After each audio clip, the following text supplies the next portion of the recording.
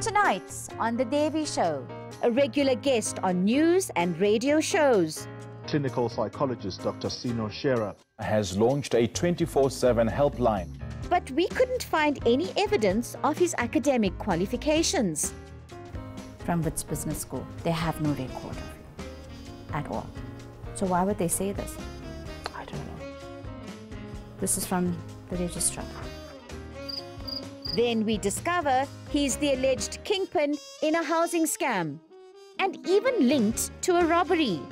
Sino Shera and his 7 accomplices, they attempted to rob a renowned butchery here in East London. But when we confront him, he made a run for it.